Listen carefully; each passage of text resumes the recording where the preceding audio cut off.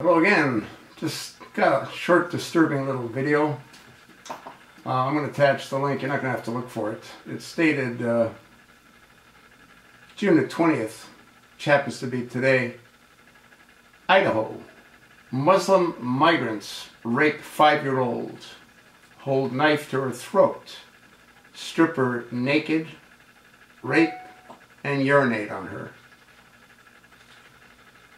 Now, this is the same peaceful, loving religion that Barack Hussein Obama belongs to, and I think a whole lot of others do as well. And you have to wonder about this holy book that they keep referring to, the Holy Quran.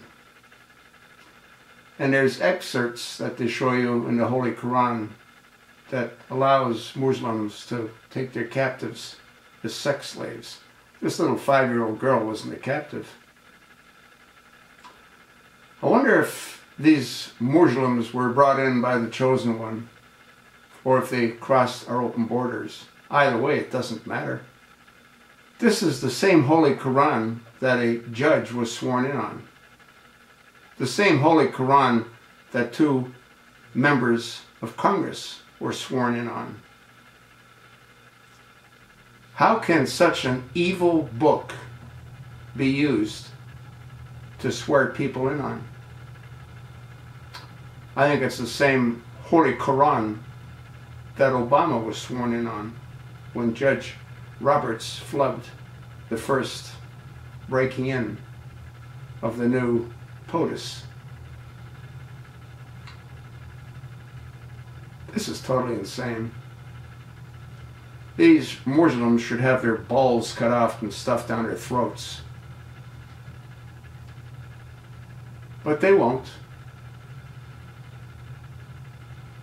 In their religion, that peaceful religion, it's acceptable. It's just doing business. You know, the Holy Quran? Huh?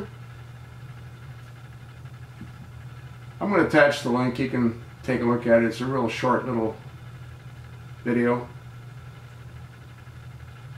Absolutely, totally and completely insane. Raping a 5-year-old girl. You think her life will ever be normal? Would yours? With these savage beasts slobbering all over her?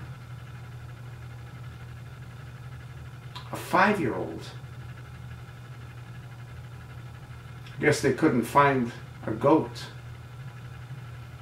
like they use in their homeland. You know, that's what we should do. We should be giving them goats that might pacify their savage lust for sex. But then that wouldn't be fair to the goat, would it? Sick. Real sick.